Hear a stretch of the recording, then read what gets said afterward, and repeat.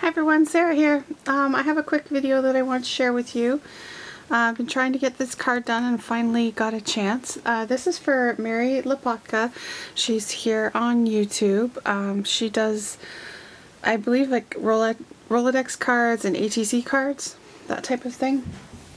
She had sent out a request for her mother-in-law's 94th birthday, if people could send her a birthday card. And I think that is so cool, so I really wanted to do it. Her birthday is February 8th, so I'm sorry, Linda, unfortunately this isn't going to make it to her in time, but I'm sure she'll still appreciate it. It's coming from Canada, so... So I wanted to do something different, and I started seeing this card popping up all over the internet. So I went over to Splitcoaststampers.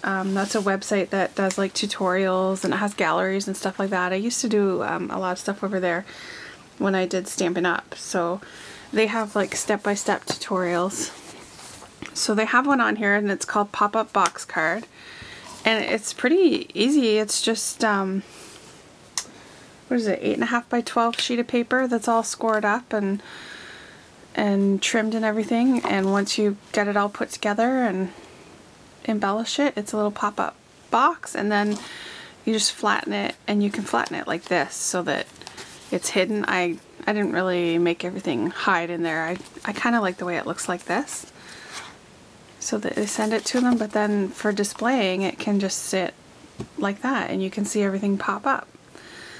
So I used the Die Cuts with a View Vintage Collector Stack.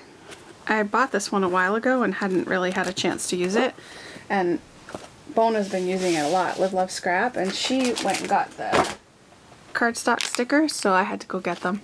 101 pieces and it was only $6.99, so definitely cool, and cool images.